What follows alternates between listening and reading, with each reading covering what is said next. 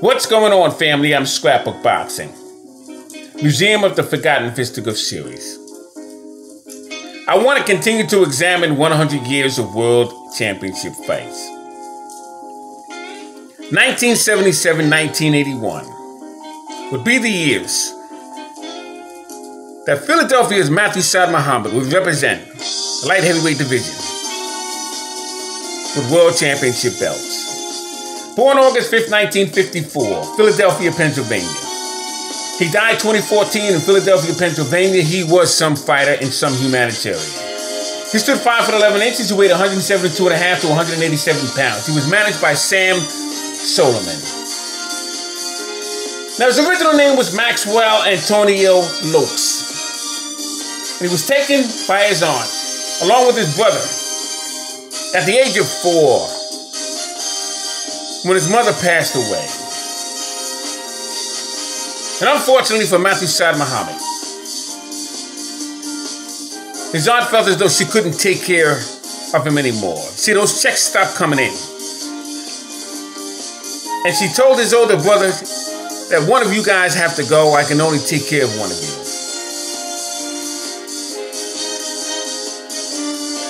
So his older brother took him to a park. And they would wind up on Ben Franklyn Parkway. So the brother had an idea.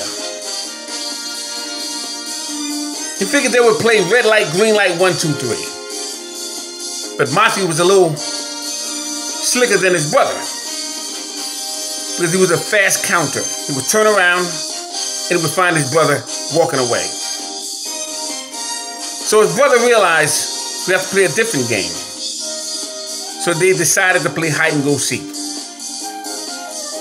at this point in time, Mathew Muhammad figured he's not going to find me. So he would just run and find a location where he felt he couldn't be found. Meanwhile, his brother took off, never to be seen again. At this time, Mathew Muhammad was 5 years old.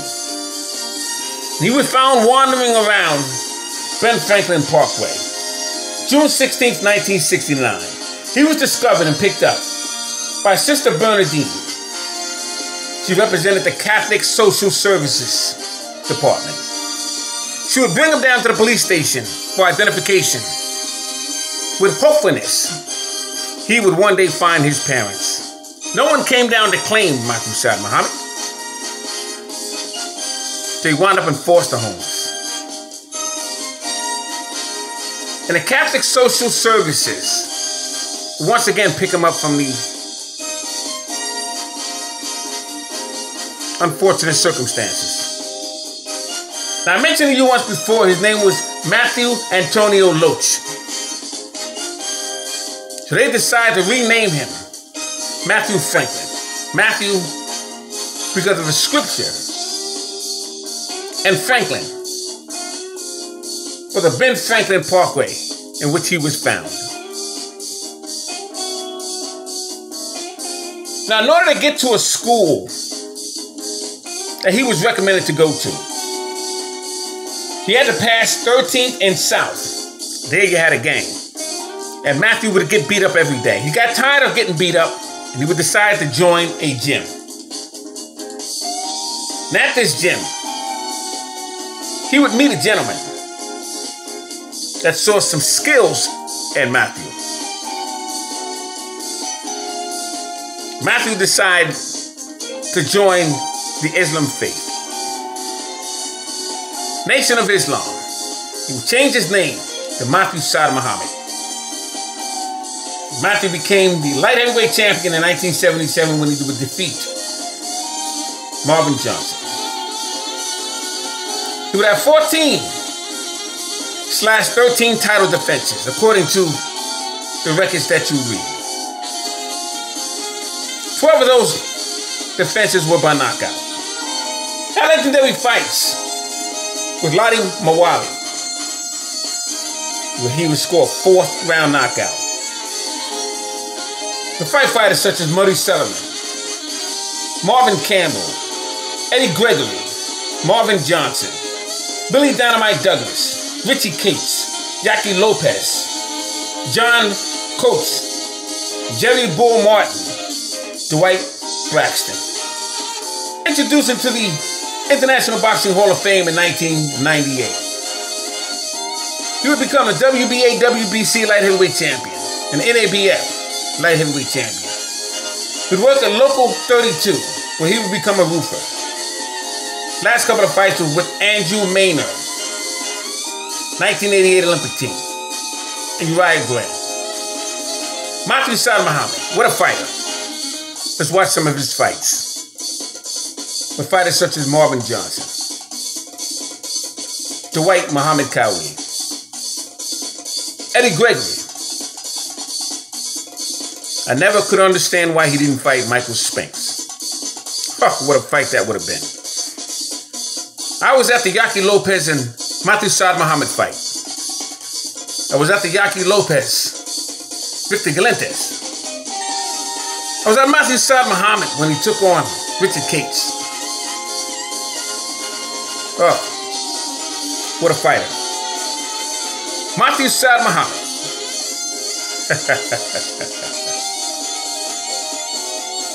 Let's take a look at some of his fights. Right here.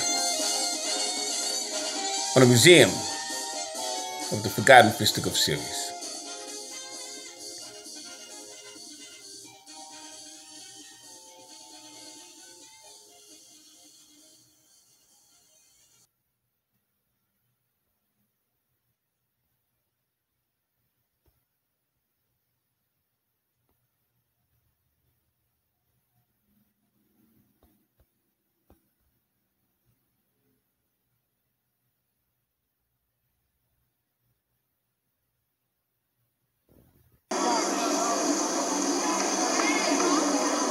Judging, Paul Harris, Harold Lederman, referee Ozzie Sadler. In this corner, white trunks with a black stripe from Indianapolis at 175 pound, Marvin Johnson. His opponent from Philadelphia, also 175 pound, red trunks with a white stripe, Matt Franklyn. This is the beautiful belt. Hold that, Ozzie, will you, moment? It will be presented to the winner. It will be the light heavyweight champion for North America. Very nice. What happened was that John Conte, of course, from England, was the world light heavyweight champion, and he was supposed to fight Angel Coelho in Monaco. And the fight was all set. 2 days before the fight, Conte decided that he didn't want to leave England and didn't want the fight. Now, this was a mandatory bout put across by the World Boxing Association that he had to fight this fight, so Conte refused to go and fight 2 days before the fight, so his title was stripped from him. Conte couldn't come over and fight. There were some personal issues that he had to deal with. He wasn't allowed to come over to fight. What actually happened. So he was stripped. Galentes got a title shot and he gave up the NABF light heavyweight championship belt, and that's how it became vacant. Now you have Marvin Johnson with 15-0, 12 knockouts, and Mathew Muhammad are fighting for that belt. White trunks from Indianapolis, Indiana, is Marvin Johnson. And in the red trunks, Mathew Franklyn out of Philadelphia. Last time here on Prism against Johnny Townsend, Marvin Johnson was most unimpressive, although he did win in 10 rounds.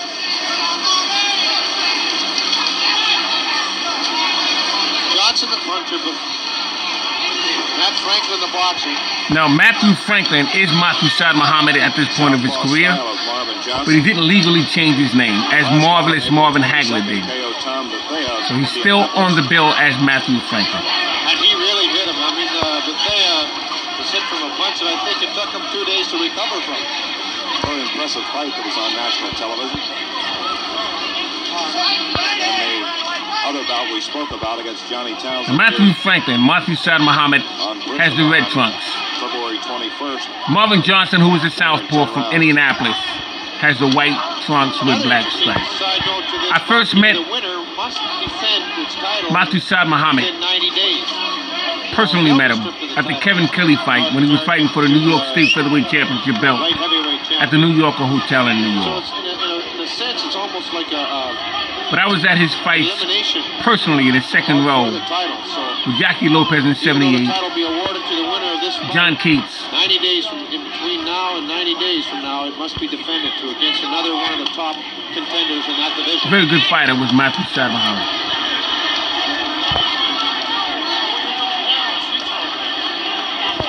You'll hear his name mentioned as Mathew Franklyn. One of the top 15 light heavyweights in the world. It's Marvin Johnson. Johnson rated number 4, if I'm not mistaken, by the WBA. His record's only 15-0 with 12 KOs, but that's his professional record. He's had an awful lot of amateur bouts. Marvin Johnson was one of the best amateur fighters in his division in the country, or even in the world, for that matter. Yes, he won the bronze medal in the 1972 games. You can bet both fighters will be in the peak of condition for this bout. He's on the same games as Sugar Ray Seal. Now, Marvin Johnson had a brother by the name of Hank Johnson, a younger brother. He was the head coach for the 1988 Olympics team in Seoul, Korea. He kept plotting after Matt Franklyn. Franklyn, anyway, had an awful lot of trouble with Townsend here. Joe May in one of my favorite light heavyweight fighters with Marvin Johnson. Always respected Marvin Johnson. Benefit card for Tyrone. He was an old school fighter. Back in April of this year, he fought Joe May in Wilmington, who is a heavyweight, rather. And May has a very plodding style and a very heavy puncher. And Matt Franklyn did win the decision in 10, but had an awful lot of trouble with the straight-ahead plodding style of Joe May, which Marvin Johnson has exhibited in the first round here tonight. So it'll be interesting to see just exactly how Franklyn will be able to handle that same style. Once again, Marvin Johnson is the southpaw. He has white trunks with black stripes. From Indianapolis. Southpaw style of Johnson. He was a multiple light heavyweight champion. Matt Franklyn, obviously the better boxer of the two, but the hitter, no question about that, is Marvin Johnson.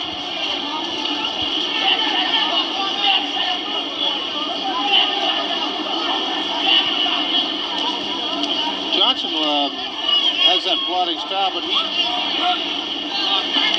likes to have a fighter come at him, where he likes to counter as much as possible. He seems that as much as trouble that Franklin's had with that straight-ahead plodding style, then I think Johnson will really go to the attack and not wait like he usually does and have the encounter. The thing about Marvin Johnson is he has only 15 professional fights, but he has had 65 wins as an amateur, 55 of those KOs. Oh, good uppercut. Oh, very good uppercut. Now, Mathew Saad Muhammad's corner wants him to throw a right hand left hook combination and then a left hook right hand combination. Oh, beautiful left uppercut right hand combination thrown by Marvin Johnson. Does it once again. He sees a pattern in the behavior of Mathew Saad Muhammad, and that's important for a fighter to recognize. Now, although Mathew Saad Muhammad has more professional, oh, what a beautiful right hand thrown by Mathew Saad Muhammad on his jaw of Marvin Johnson. Mathew Saad Muhammad has more professional fights than Marvin Johnson, but Marvin Johnson has a better amateur career. Oh, beautiful combinations thrown by Marvin Johnson. They're all uppercuts with left hooks and right hands behind them. Marvin Johnson and Matt Franklyn.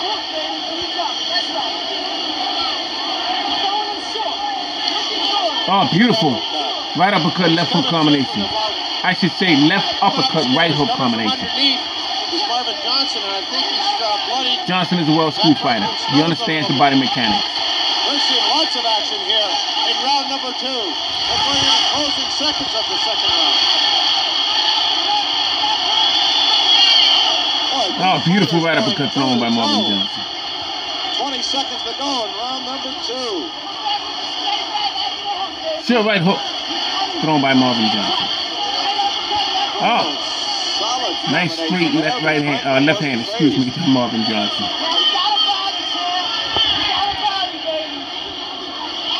Oh, what an uppercut thrown by Marvin Johnson. My God. What a round. His nose is bleeding now from a good right uppercut by Marvin Johnson. Great exchange. Welcome to the light heavyweight championship divisions in the 1970s. This is what you got for your dollar. Favorite, being a hometown boy from Philadelphia, Matt Franklyn. Matt Franklyn with a record of 15-3-2 and certainly has great international experience. Here's the exchange here, Bob. Oh. Very good exchange, right up there. And good defense. Both fighters and Marvin Johnson has a record of 15-0 with 12 knockouts. I couldn't really tell you who would go in that round. Both of them scored well. Franklyn gained international prominence on May 21st last year in Milan, Italy. He scored an 8-round decision over lefty Mathew of Yugoslavia. At the time, Parlov was rated number 2 by the WBC. Ready for round 3, and the way the leather has been flying, highly unlikely we'll make it through 12. See, during those days when you went to the Philadelphia Spectrum, that's where the Philadelphia 76ers played, you were always guaranteed a great fight on a boxing card. And that was the place to be. But then he scored with a good left-right combination to the body. Oh! Johnson working away on Matt Franklyn is in heavy trouble. My God, beautiful combination thrown by Marvin Johnson. Marvin Johnson after he took 5 or 6 of his best pops. And he's showing his international experience as an amateur here. Oh, he's coming. You see, if you notice, Marvin Johnson throws combinations consistently. And he always starts out with the left uppercut and ending it with a right hook combination. Sometimes he'll step to the side and come back with a straight left hand.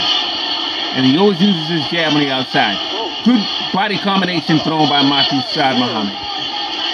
Franklyn, as he is named on this film. Nick and Joe Belfiore telling Franklyn to back off a bit.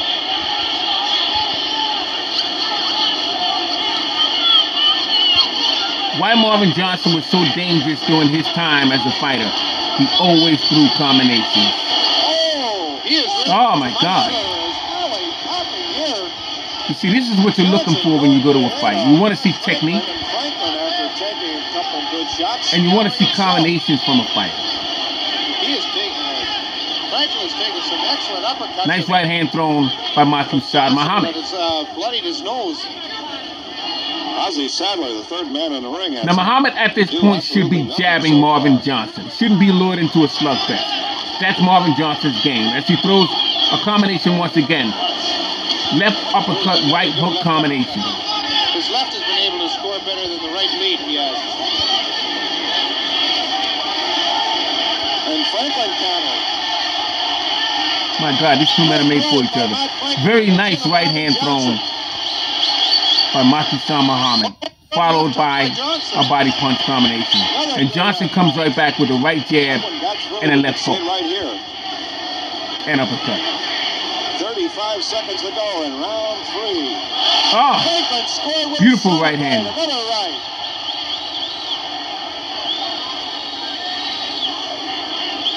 Boy, I'll tell you, when they said this is a dream match, the puncher. My God, what a double right hand thrown by Mathew Muhammad, and a left jab to come behind it. See, what we're seeing here is textbook combinations by both men. Marvin Johnson throws a right uppercut, and then a left uppercut with a right hook combination. This is a tough one to score. We're only into the 3rd round. My God. Great round. Great round. Oh, the fans love this one, Bobby. Have they ever come alive? This is what boxing is all about. Really exchanged some excellent blows. Let's see some of that action there in round number 3. This is the mark of a good promoter and a very good matchmaker. Johnson has come through repeatedly. There he is. He come up through it again. Up again. Ah, beautiful. Soli Solomon has done a very good job. He's the manager of Mathew Saad Muhammad, and he's also a matchmaker as well. That's where Matt Franklyn kind of smiled when he took all those shots from Johnson, and as if to say, see, it didn't even hurt me. I took your best shots, and they didn't even hurt me. But I would have to score that round in favor of Johnson, Hugh. I'm going to keep a running score. The good news in this series, this would not be the last time you would see Mathew Saad Muhammad. 5-4 Johnson in the first round, 5-4 Franklyn in the second, 5-4 Expect Johnson exciting fights. He's still scheduled to face Jackie Lopez in 1980 in McAfee, New Jersey. We'll also show Mathew Saad Muhammad and Dwight Braxton, Muhammad Kawi. And every punch that Franklyn throws, whether or not, nice right hand thrown by Mathew Saad Muhammad on the jaw of Marvin Johnson.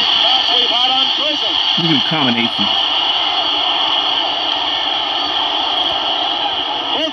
Mathew Saad Muhammad is a Philadelphia fighter. The other one sits back and throws an exchange. Oh my God! Look at this combination thrown by Marvin right on their Johnson. feet with every exchange, no matter who's throwing them. Good left jab, and now Johnson goes uppercut city to the head of... Now you understand why I watch old school fights. Oh, beautiful right hook, left hook combination. And a left uppercut, right hook combination. Thrown by Marvin Johnson. You can say for yourself the name of this game is going to be conditioning. Nice uppercut thrown by Mathew Saad Muhammad. Johnson has a habit of walking into Franklyn. Oh! What a left Oh my God! Johnson there. Oh, really? Beautiful uppercut. Head back and bleeding To snap the neck from the nose of Mathew Saad Muhammad. And he keeps coming like nothing happened.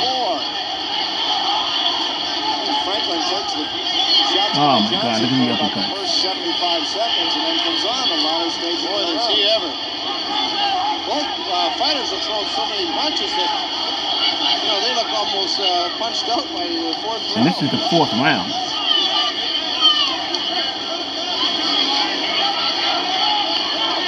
You know, I was at the Kevin Kelly and Troy Dorsey fight at the Felt Farm, Madison Square Garden. And that book was logged, that bout was logged into the books of the Guinness Book of World Records. Well, this is only the fourth round in this fight. They continue. I'm curious to know how many punches were thrown in this fight as well. Franklyn now scoring. Mathew Saad Muhammad is digging underneath with uppercuts to the head and body. Johnson in the white trunks.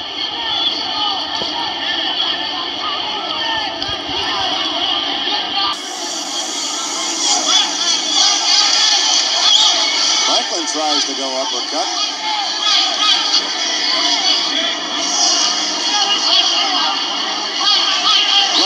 Oh, beautiful combinations thrown by Mathew Saad Muhammad. And Marvin Johnson is on the defense. Johnson trying to hang on. He allowed it. Johnson is hurt. Seconds to go. Oh my God, Bell saved him. And they still fight after the bell. Both fighters contended after the bell, and listen to this crowd for Matt Franklyn. I was at the Spectrum, and it is very loud. It is very hard to hear the bell. Marvin Johnson knocked his mouthpiece out, and then come back with a good left hook and another right hook, and had Johnson in deep trouble. Now, this fight took place in 1977. The very next year is when Mathew Saad Muhammad would have two good fights. Let's take a look at some of that action. There's the right hand there that knocked the mouthpiece away from Marvin Johnson. Another good right. He would fight Cates, and then he would fight Jackie Lopez. Good right there. And I was at both those fights at the Philadelphia Spectrum. That was in 78. Trying to hang on to tie up Franklyn. That's when the bell went there, and neither fighter heard it because the crowd was really responding to that exchange. 24-year-old. I would also see the Marvin Hagler and Benny Briscoe fight that same year in 78 at the Philadelphia Spectrum. For round 5. And that was some fight. That one you have to score in favor of Matt Franklyn. No question about that. Let's see if Marvin Johnson has any punching power left.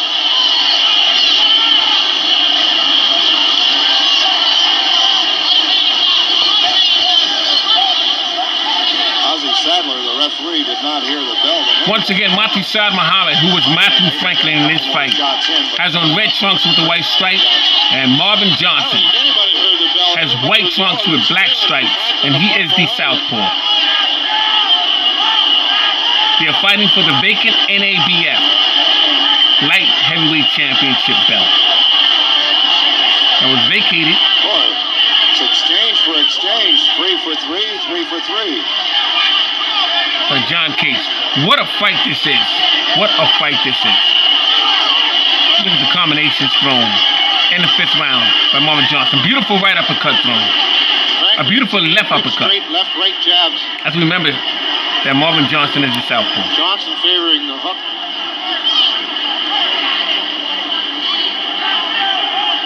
Here's the Johnson found some second win, Bob. But Franklyn has been his style through the first 4 rounds.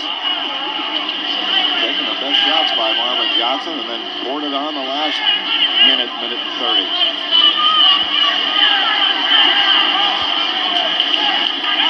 Oh, solid hook. beautiful. Franklyn to the chin of Marvin Johnson. Oh, there's the exchange by Marvin Johnson. Left-right combinations. Right above us, directly above us.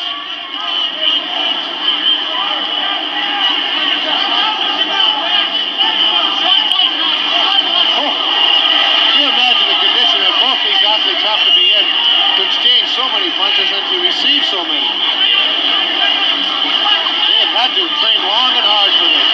Two real good left hooks by Johnson scored to Matt Franklyn's jaw. There's a right hook that scored. Keep in mind that Marvin Johnson is 15-0 with 12 knockouts. 30 seconds to go in round 5. He is a very hard puncher. Franklyn And Saad Muhammad is taking these punches. Right hook. Gets it in on Marvin Johnson. And he's been hit with multiple uppercuts. And in this case, right hooks thrown by Marvin Johnson. Oh, good left, solid left, just teeing off. Well, I have to say that despite Franklyn winning the previous round, I've got to score that Marvin Johnson, Bob.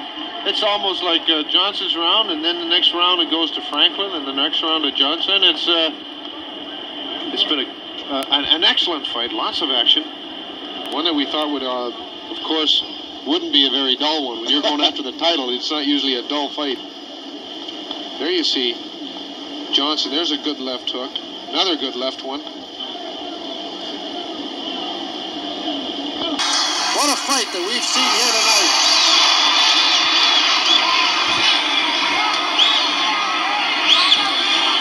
This could even be a draw. Oh, nice right hand thrown by Mathew Saad Muhammad. Johnson must come back with the right jab. He's got to control Mathew Saad Muhammad. He's in there with a Philadelphia fighter. He has to control him with the right jab. Mathew will not stop. What condition both these fighters are in. That leather is popped right from the opening round. Johnson with a good exchange there, a good combination. Another good right. Chin of Marvin Johnson.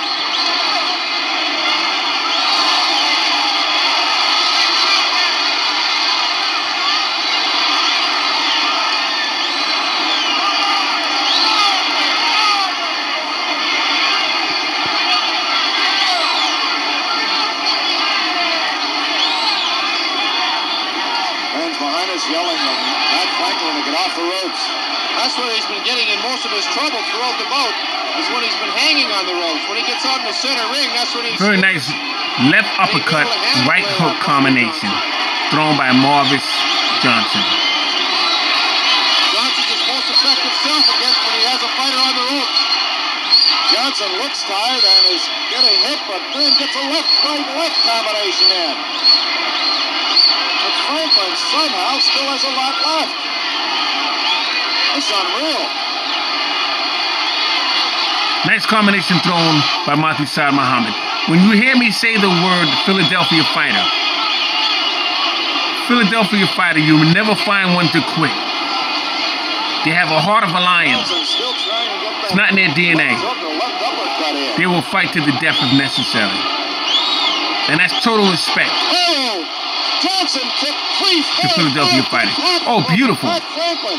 Uppercut combination. Beautiful right hand thrown by Mathew Muhammad. Marvin Johnson is hurt. He will not survive this round. Not when he's in there with Mathew Muhammad, Matthew Franklyn. 10 seconds to go in the round. Mathew Muhammad thinks the fight has been stopped. It has not. He loses a few seconds, so Marvin Johnson will get out of this round.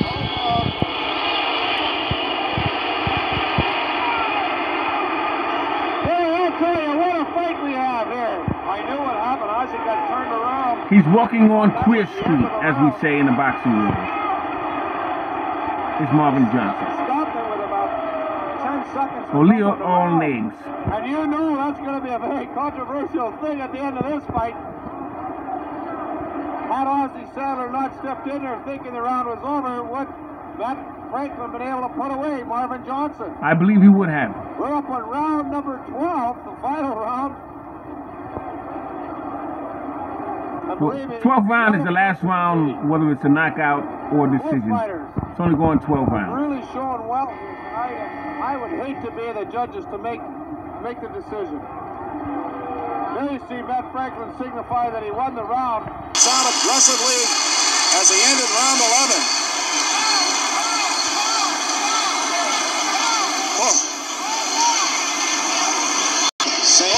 But Johnson is hurt.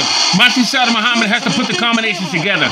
He must create room to allow Johnson to fall. Johnson is completely hurt. Marvin Hagler needs a three-piece combination, and this fight will be over. Oh, beautiful combination thrown by Mathew Muhammad. He throws a straight right hand, and Marvin Johnson tries to hold on, but he cannot. It's just a matter of a few more punches. Marvin Johnson holds on to the rope. He's down, and it's over. And the new NABF light heavyweight champion goes to Mathew Muhammad. Scrapbookboxing, Museum of the Forgotten Fisticuffs series. All great fights and all great fighters will never be forgotten on my channel. 100 years of World Championship fight. See you in the next video. Great fight by Matthew Franklyn, a.k.a. Mathew Muhammad. Round 12.